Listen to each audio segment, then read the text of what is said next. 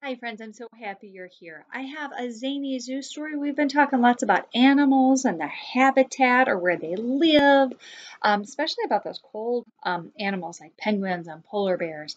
The Zany Zoo is a collection. It's not going to be a story like Bug Soup with the zookeeper who has all those riddles for us and we turn each page. This is a poetry book like Shel Silverstein's books, not The Giving Tree, but Where the Sidewalk Ends and those other stories.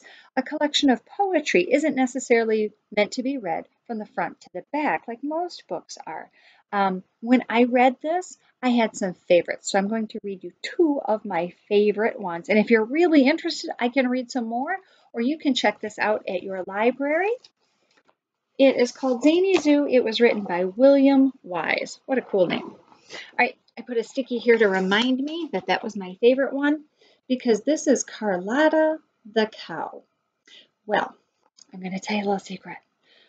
I had a nickname about a cow, and my name isn't Carlotta, but it's Carla. And there used to be a very famous cow called Clarabelle. So when I was looking through, it reminded me of when I was your age and playing in my neighborhood with my friends. So let me read this poetry to you and hear the rhymes that we pick up as we go along. Well, Carlotta the cow was gentle and sweet, except on the subject of good things to eat. Some grass in the pasture was especially delicious, and exclusively hers, till some sheep got ambitious. They slipped through the fence, and they started to dine, when Carlotta came out and said, "Clear out, that's mine." So they backed through the fence in a panicky crowd, and could you say those sheep? They had been thoroughly cowed. So when I go back through poems, usually have a pair of rhyming words if they're a certain kind of poem.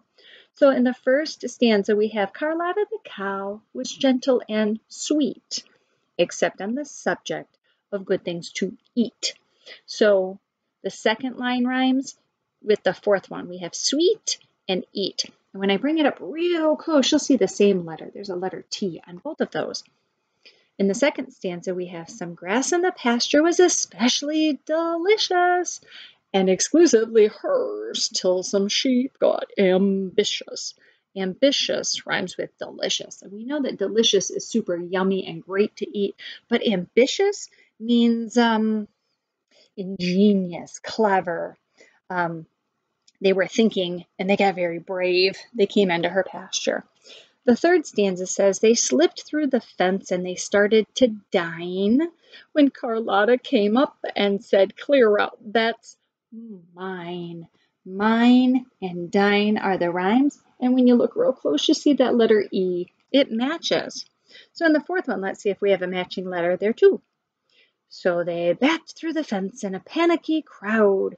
And you could say those sheep had been thoroughly cowed. Cowed and crowd. All right, I have one more sticky. Oh, this is doing Shakespeare. And Shakespeare is a word you probably haven't heard. Shakespeare is a name. There was once a man by the name of William Shakespeare, and when you get to be older, maybe as early as 4th or 5th grade, if you get into some of the young stuff, but when you go to Simpson Middle School or when you go to the high school, they'll have you read Shakespeare, and he had a lot of famous plays.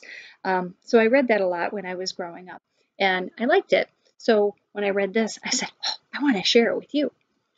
Now there was a gaggle of geese that got together, and they agreed to do something theatrical. But since few of them had any talent, the decision may not have been too practical. So practical and theatrical are the rhymes, but it was kind of a stretch. Still, the costumes were made and the scenery, and Ophelia and Hamlet appeared, while Queen Gertrude kept preening her feathers, and King Claudius honked through his beard and appeared, rhyming that second one. Now finally the performance was over, and in the morning one critic did say, after 22 years of reviewing, he'd at last seen a truly foul play. And that's a spin on the words because of the birds being in the play. So I hope you love Shakespeare as much as I do as you learn how to read and read his plays and all of that, and that you love poetry. I'm going to find you some more poetry, but I'll have it in short little snippets. So keep rhyming and remind me. That one wasn't a very good rhymer. Oh, that was a really cool word. We'll stay learning together. Stay well. Till next time.